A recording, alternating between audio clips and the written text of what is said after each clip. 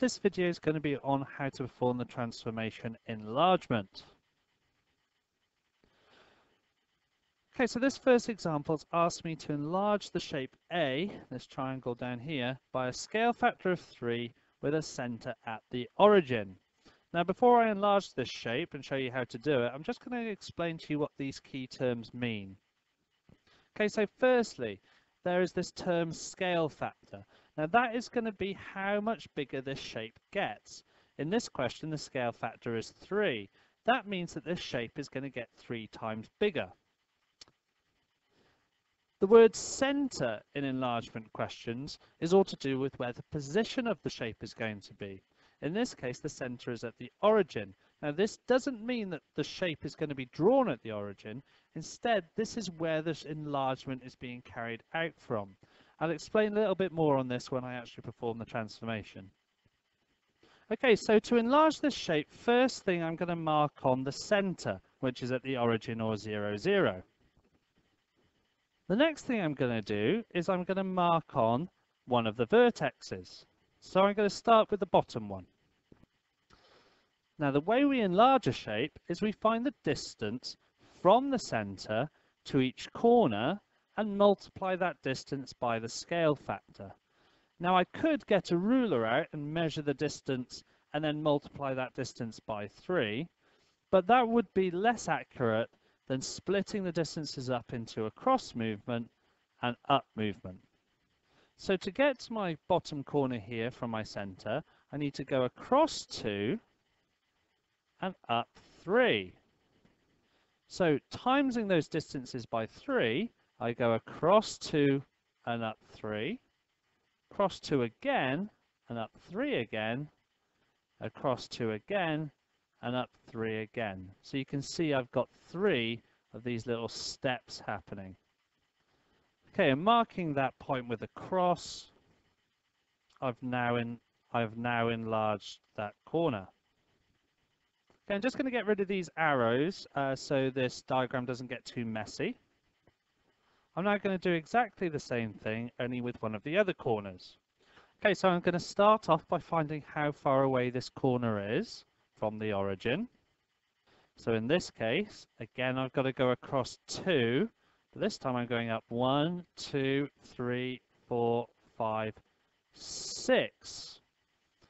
So I'm going to do this 3 times. So firstly, I move across 2 and up 6. Doing it a second time, I move across 2 and up 1, 2, 3, 4, 5, 6. I'm going to do it a third time, moving across 2 and up 1, 2, 3, 4, 5, 6. Okay, so after I've done that, I'm going to mark that with a cross 2. Okay, again, I'm going to get rid of these arrows just so my diagram doesn't get too cluttered. Right, so I have 2 corners done. I now just need to do the last corner in exactly the same way as I did the 2 before. So I start off by marking on the last vertex. So again, I find out how far away my corner is from my center. So counting, I move across 1, 2, 3, 4. I move up 1, 2, 3, 4, 5, 6. I've got to do this 3 times now. So what I'm going to do is start from the origin again, move across 4, up 6. Move across 1, 2, 3, 4 again, and up 1, 2, 3, 4, 5, 6. And do that one last time. 1, 2, 3, 4. 1, 2, 3, 4, 5, 6. Okay, so finally, I'm going to mark that with a cross. I'm going to get rid of those arrows again, just so my picture is not cluttered. Okay, and all that's left for me to do now is to join up those corners with straight lines using a ruler.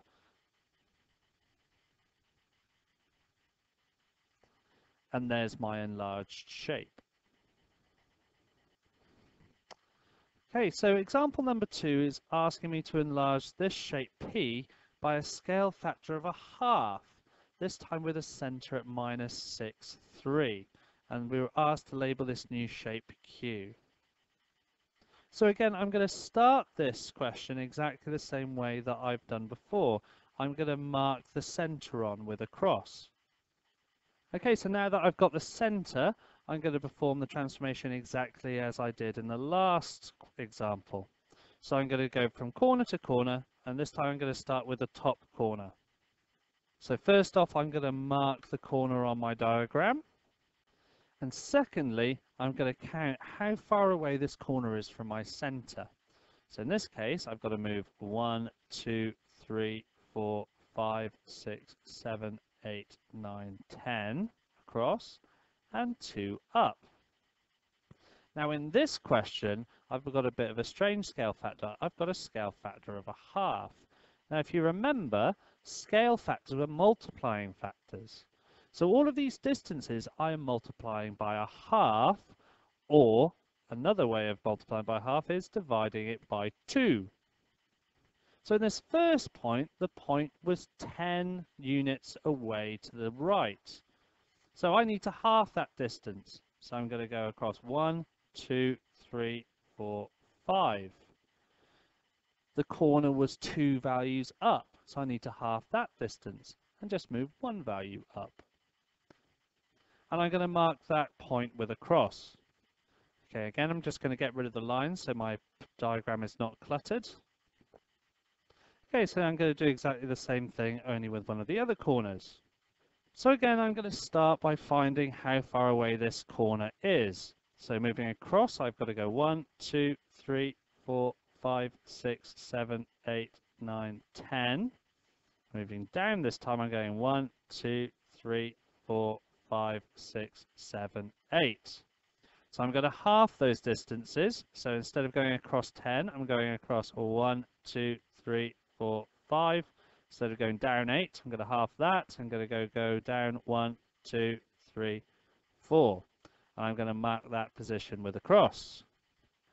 Again, I'm going to get rid of these guidelines just for clarity. Okay, so all I need to do now is do the final corner. So I'm just going to mark that with a cross. And I'm going to repeat this process one final time in order to get my last corner. So I need to go across 1, 2, 3, 4, 5, 6, 7, 8, 9, 10, 11, 12, 13, 14.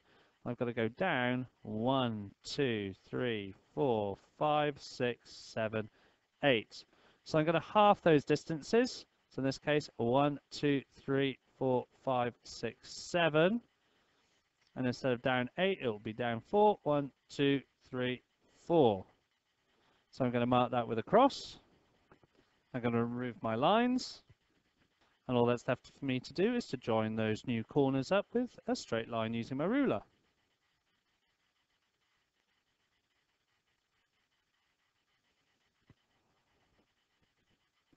Okay, so there you go. I've got a new enlarged shape by a scale factor of 1/2 with a center at -6,3. All I need to do now is to label it Q. Okay, so hopefully that's helped you in understanding how we go about enlarging shapes. Just remember that all of the counting you can do, just be really careful with the counting up and to the side.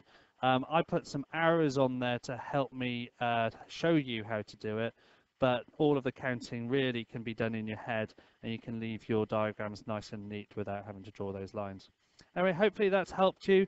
Have a go at some practice questions, and good luck.